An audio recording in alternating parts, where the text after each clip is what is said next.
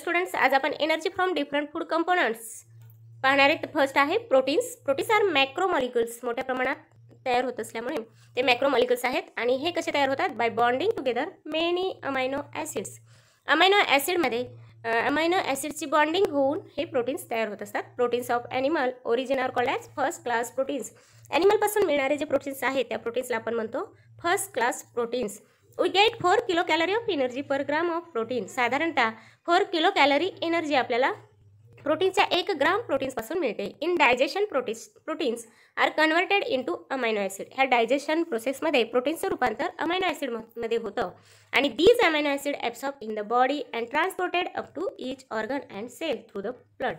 आणि ह्या डायजेशनमध्ये proteins digest झाल्यानंतर त्याचं रूपांतर अमायनो ॲसिडमध्ये झालेलं आहे आणि ह्या अमायनो ॲसिडचं बॉडी ॲब्सॉर्ब करते आणि ती प्रत्येक ऑर्गन आणि बॉडीचे जे सेल आहेत त्याच्यापर्यंत पोहोचवण्याचं काम ब्लड थ्रू केलं जातं.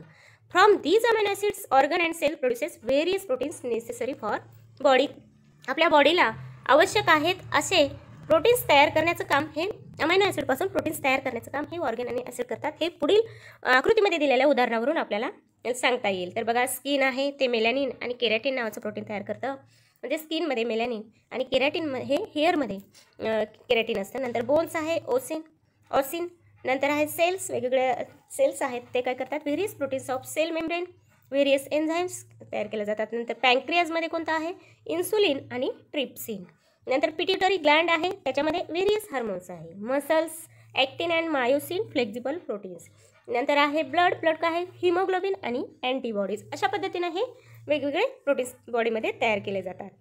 नंतर आपल्याला नेक्स्ट पॉईंट पाहायचं आहे आपल्याला 6th. तिथे डबल झालेले पॉईंट्स आहेत. तर 6 पॉईंट पाहिजे proteins made by different tissues and organs. हे प्रोटीन्स जे आहेत वेगवेगळ्या प्रकारचे टिश्यूज आणि ऑर्गन्स तयार करतात. नंतर एक्सेस ऑफ अमायनो ॲसिड, जे आपण प्रोटीन घेतल्यानंतर बॉडीमध्ये त्याचं डायजेशन होऊन जे डायजेशन झाल्यानंतर त्याचं अमायनो ॲसिडमध्ये कन्वर्जन होतं आणि हे आपल्या बॉडीला जर जास्त प्रमाणात झाले तर ते बॉडीमध्ये स्टोअर केले जात नाहीत, साठवले जात नाहीत. तर ते काय होतात? दे आर ब्रेकडाऊन होतात आणि त्याच्यापासून अमोनिया तयार होतं. Ammonia form is eliminated out of the body. Ammonia तयार होतो आणि आपल्या बॉडीद्वारे तो बाहेर फेकला जातो. If necessary access of proteins R converted into other useful substances. जर आपल्याला आवश्यक असेल तर ह्या प्रोटीन्सपासून आपल्याला आवश्यक असलेल्या सबस्टन्समध्ये कन्वर्जन करता येतं, like glucose through the process of ग्लुकोनिओजेनेसिस. लक्षात ठेवा ना. Plants produces necessary amino acid from. हे प्लांट्स जे आहेत स्वतः हे जे काही अमायनो ॲसिड लागत असतील ते तयार करत असतात आणि त्याच्यापासून प्रथिने तयार करतात. And enzyme Rubisco present in a plant chloroplast. क्लोरोप्लास्टमध्ये तयार झालेलं एक रुबिस्को नावाचं जे एन्झाईम आहे ते मोठ्या प्रमाणात निसर्गामध्ये आढळतं, नेचरमध्ये आढळतं. सेकंड पॉईंट आहे लिपिड्स. कंपोनंट आहे लिपिड्स. फर्स्ट आहे the substances form by specific chemical bonds between fatty acid and alcohols R called as lipids. हे लिपिड कसे तयार होतात? एक स्पेशल टाईपचा बॉन्ड तयार होतो फॅटी ॲसिड आणि अल्कोहोलमध्ये आणि तो तयार होऊन सबस्टन्स तयार झालेला आहे त्याला आपण लिपिड म्हणतो. तर लिपिडचा सोर्स काय आहे? ऑल ऑइल सीड्स, ज्याच्यापासून ऑइल आपल्याला भेटतं असे सगळे सीड्स हे सोर्स आहेत. सोयाबीन असेल, सनफ्लावर, ग्राउंडनट यासारखे ऑइल सीड असतील. In digestion lipids R converted into fatty acid and alcohol. Digestion झाल्यानंतर जेव्हा आपण लिपिड आपल्या बॉडीमध्ये घेतल्यानंतर त्याचं डायजेशन होऊन त्याच्यापासून आपलं फॅटी ॲसिड आणि अल्कोहोल तयार होतं. हे फॅटी ॲसिड बॉडी ॲब्सॉर्ब करतं आणि डिस्ट्रीब्यूट करतं आपल्या प्रत्येक बॉडीमध्ये होल बॉडीमध्ये डिस्ट्रीब्यूट करतं. From fatty acid different sale produces various substances necessary to themselves. ह्या फॅटी ॲसिडपासून वेगवेगळे सेल त्यांना आवश्यक असलेले वेगवेगळे सबस्टन्स तयार करतात. फॉर एक्झाम्पल आहे फॉस्फोलिपिड. फॉस्फोलिपिड काय करतं? For producing plasma membrane. जे प्लाझ्मा मेम्ब्रेन आहे ते तयार करण्याचं काम करतात. कशापासून? फॅटी ॲसिडपासून. तर तसंच फॅटी ॲसिडपासून हार्मोन्स जे आहेत प्रोजेस्ट्रॉन, एस्ट्रोजन, टेस्टोस्टेरॉन, नंतर आहे अल्डोस्टेरॉन यासारखे प्रोटीन्स जे हार्मोन्स आहेत ते तयारसुद्धा फॅटी ॲसिडपासून केले जातात.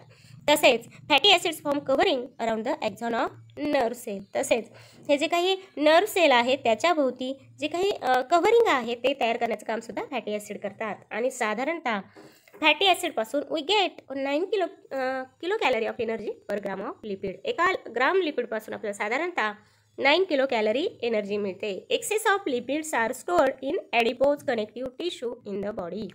हे एक्सेस झालेलं लिपिड जे आहे त्या लिपिडचं रूपांतर ॲडिपोज कनेक्टिव्ह टिश्यूमध्ये होतं.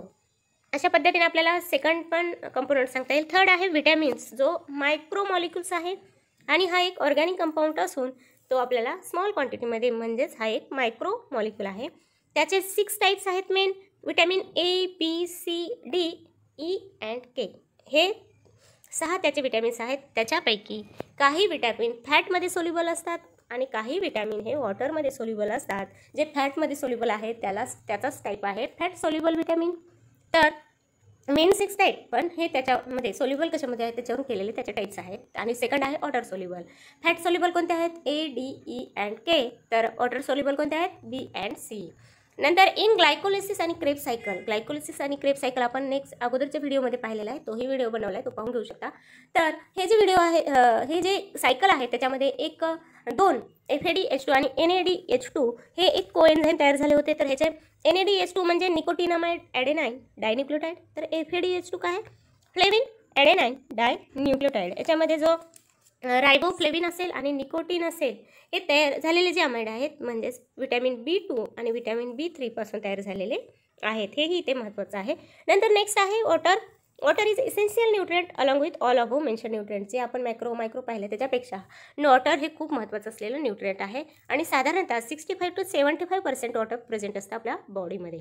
Is sale contains 70% of water.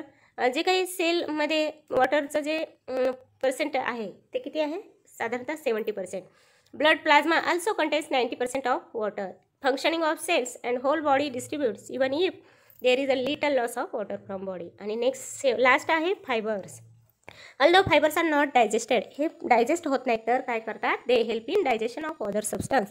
ते इतर सबस्टन्स डायजेस्ट करण्यासाठी हेल्प करतात. And also removal of undigested food. आणि जे आपल्या बॉडीमध्ये अनडायजेस्टेड फूड आहे ते रिमूव्ह केलं जातं बॉडीद्वारे. याच्यासाठी हे फायबर्स खूप महत्त्वाचे आहेत. आणि हे फायबर जे आहेत ते कशापासून मिळतात? From leafy vegetable, fruits and serial. जे काही वेगवेगळे कडधान्य असतील, व्हेजिटेबल, लिफी व्हेजिटेबल, मेथी, पालक यासारख्या फ्रूट्स आणि वेगवेगळे फ्रूट्स, याच्यापासून आपल्याला हे फायबर्स मिळतात. आणि जे अनडायजेस्टेड फूड जे आहे ते बॉडीमध्ये बाहेर फेकण्याचं काम करतात. अशाच पद्धतीने आपला हा पॉईंट सांगता येईल. नेक्स्ट पॉईंट पाहू नेक्स्ट व्हिडिओमध्ये. थँक्यू.